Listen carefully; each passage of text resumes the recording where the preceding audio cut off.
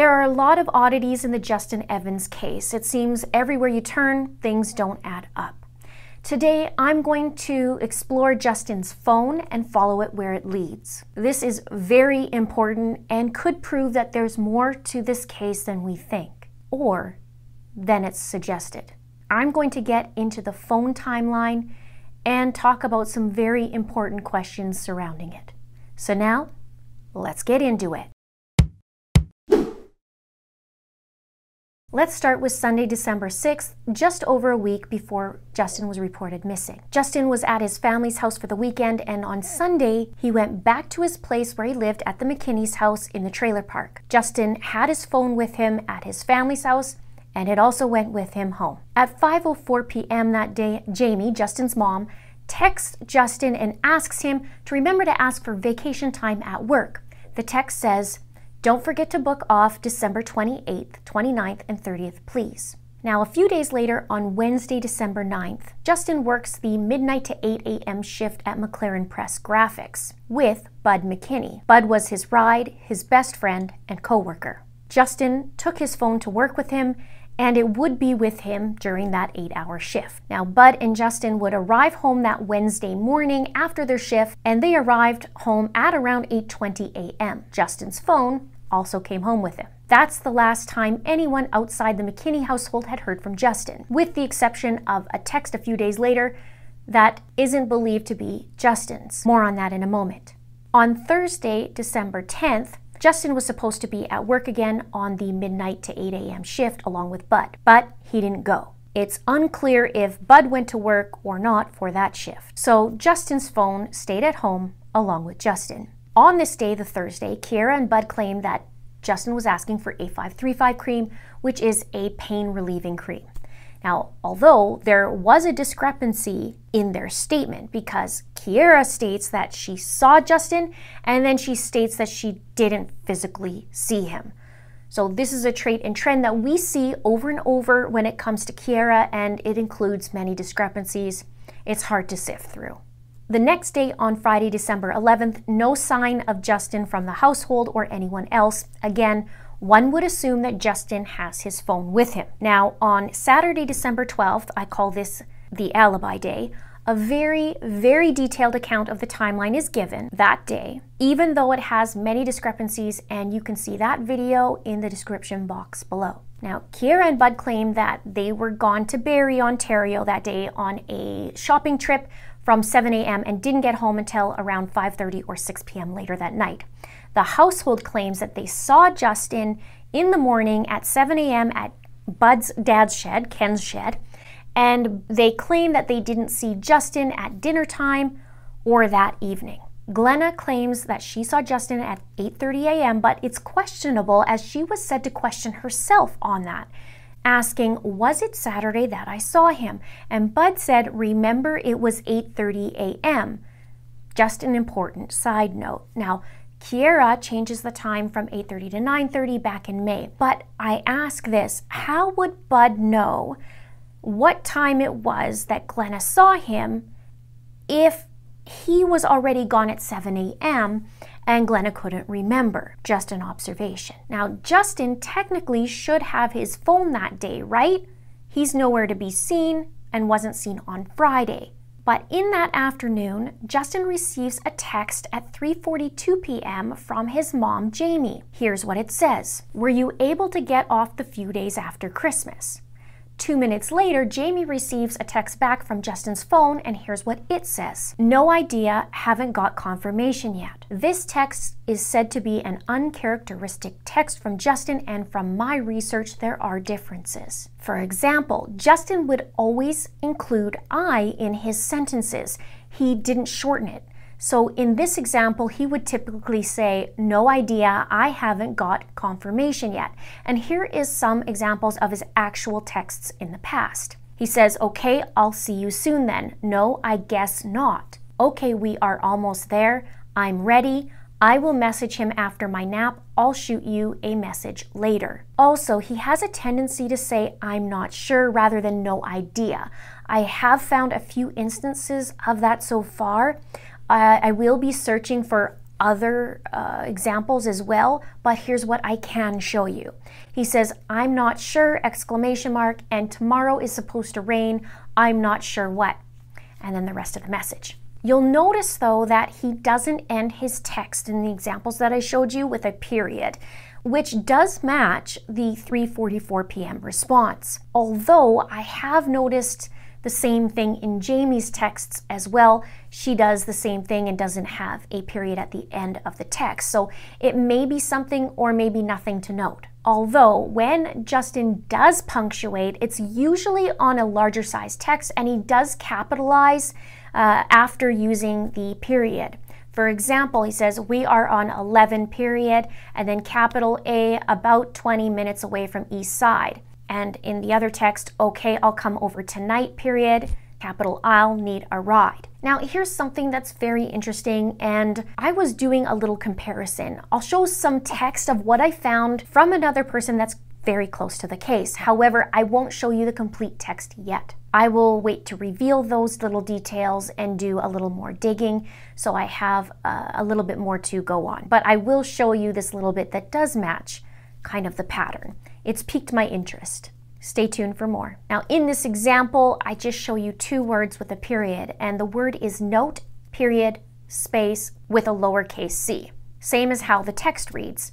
The text reads no idea, period, and lowercase h in haven't, and then again notice that there's no word I as Justin usually does. Now, notable about this day, this is still Saturday. Justin was allegedly seen that morning and didn't go into the house, and wasn't in the house that night either. And his phone sent out that text that afternoon, which technically would mean he had his phone, but what he didn't have is his charger, as that was found in the house. So no chance of charging his phone that day, one could say, and potentially the Friday as well, as no one saw him. The next day, Sunday, December 13th, no sign of Justin this day as well. Justin isn't home, but his charger is. And remember, Justin's phone is supposed to be with him still at this point. Now, in a January statement, Bud claims that he was worried when Justin wasn't returning his text.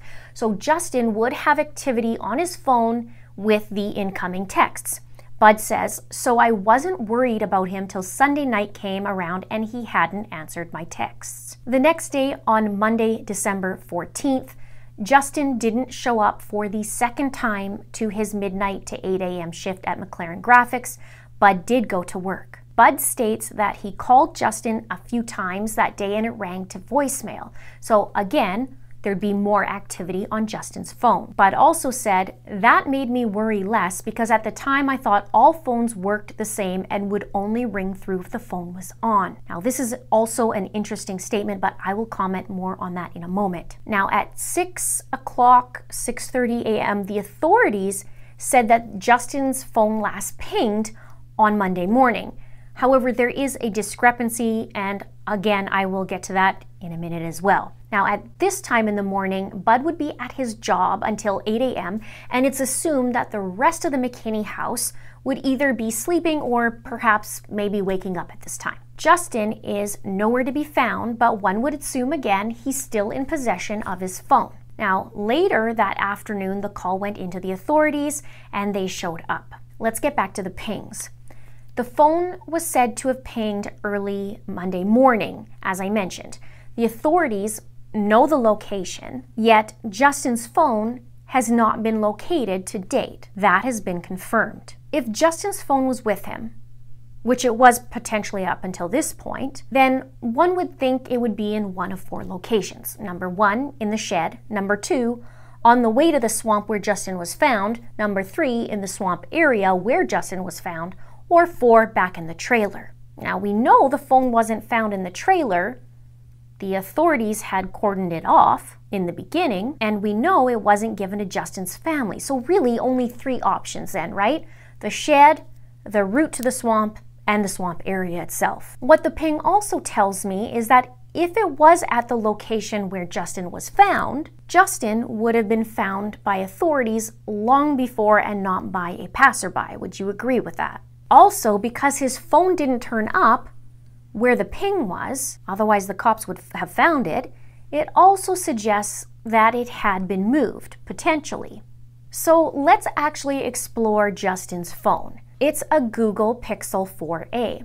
And this was a fairly new phone. Justin bought it just a few months before he went missing. Here's a couple things to note. Justin used his fingerprints to access the phone, and if he were to use a manual password, it would be an easy code to gain entry. Here's what I actually learned about the specs of the phone and its pitfalls. It has an absolute horrible rating for battery life, and it's actually a common complaint. In one of the examples, it said you should avoid the Pixel 4a if you want a battery that holds several days. In this Google Pixel 4a, it says the battery life is 8 hours and 55 minutes. Another review said the Pixel 4a's battery life isn't anything special. Google's new mid-range phone lasted an average of 8 hours and 55 minutes across 4 sessions of Tom Guide's battery tests. Another said it's 8 hours and 58 minutes before shutting down, and a review by an actual owner said the battery life is okay. I can get through a full day of use easily, but it needs to be charged daily.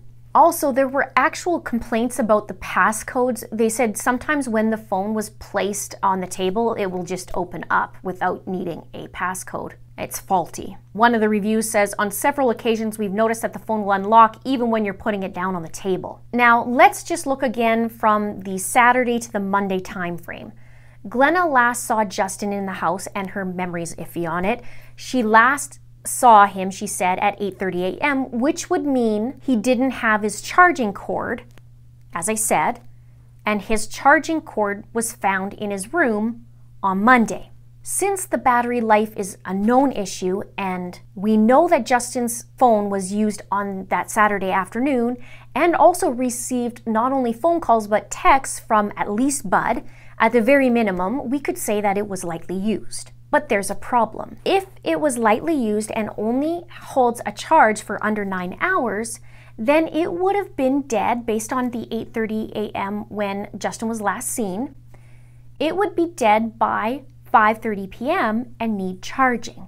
But math is math, as you know, and that means there's an almost 48-hour time frame from when he left the house, supposedly on Saturday morning, until Monday morning when it pinged, according to authorities. So the major question then is, who charged Justin's phone?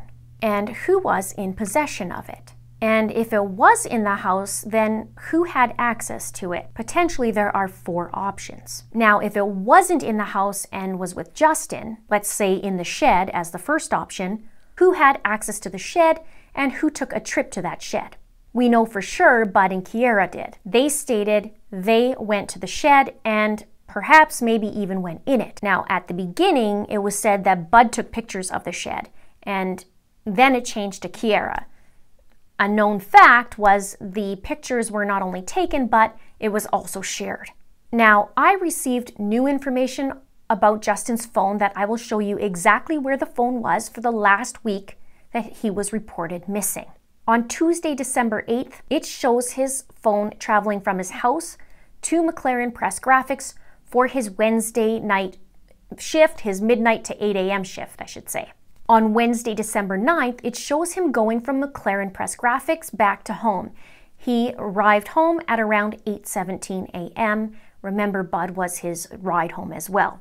Now, on Thursday, December 10th, Justin didn't make it into work. His phone shows that he was home all day. This is the day that he's also unaccounted for, or the last time he was seen by others, and also shows discrepancies from the household. They did see him, they didn't see him, they're not sure. Now, on Friday, December 11th, his phone was home all day.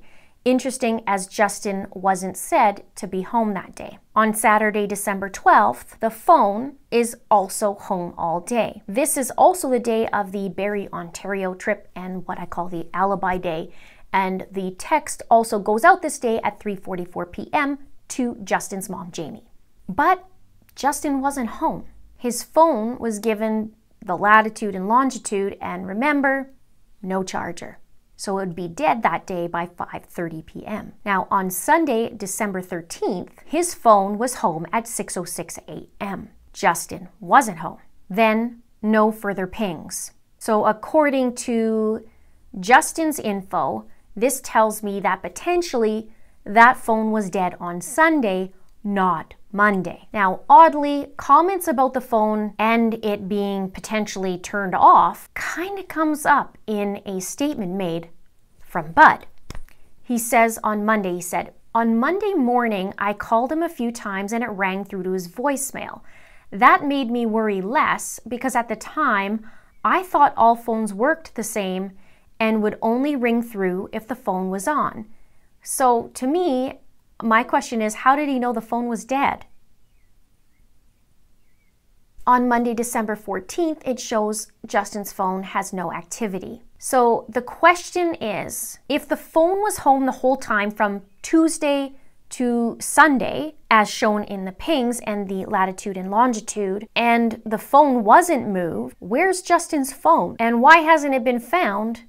And who charged it? Let me know your thoughts. I'd love to hear about them. Here's another interesting aspect to the whole entire case. Justin, as we know, liked to listen to audiobooks, and he liked to do it in his shed. And he did it with his $300 pair of earbuds. But those are also missing. So I'm wondering, did those just walk away by themselves as well? Where are his earbuds? There's something else that's missing, and perhaps I'll do that in another video.